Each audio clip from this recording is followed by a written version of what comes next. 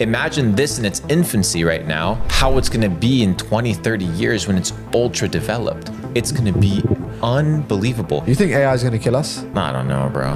Where do you think the world is going with AI? Because AI is scary. AI is scary simply because it is already more capable than us in almost any way. It is kind of unbelievable to think.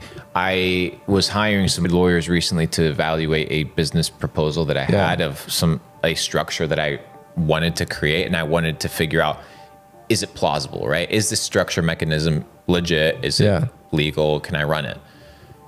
And I hired 4 different lawyers, $5,000 each, 3-4 weeks of research. Each of them gave me a different conclusion about the same thing.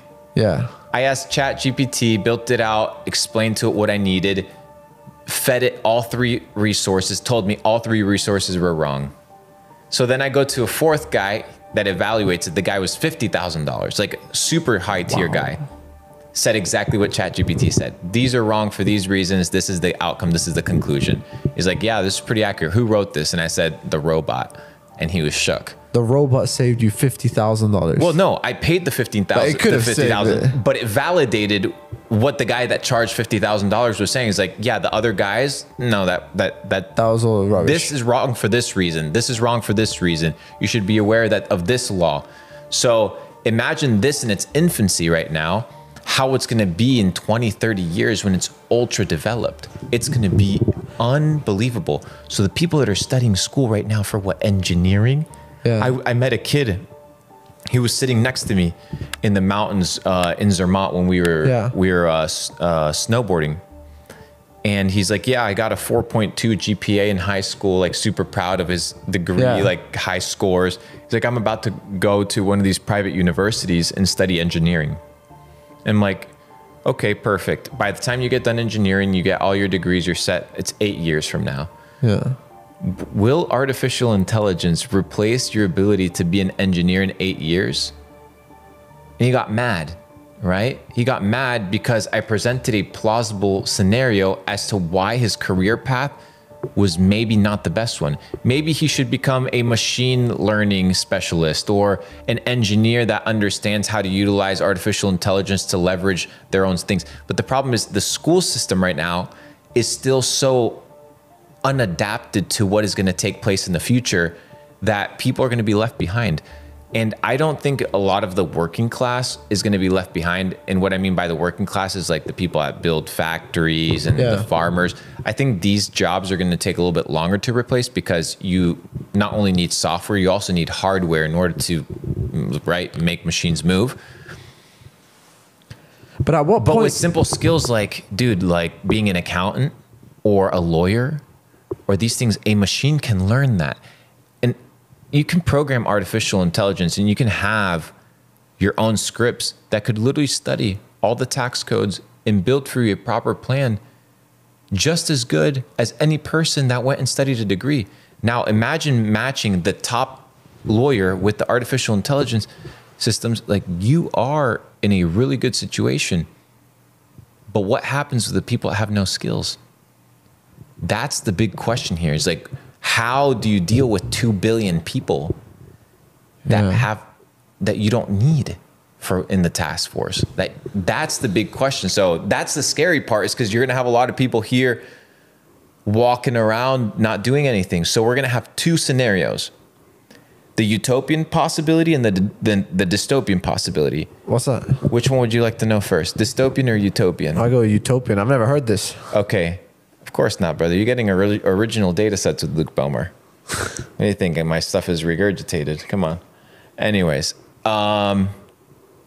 utopian scenario, AI.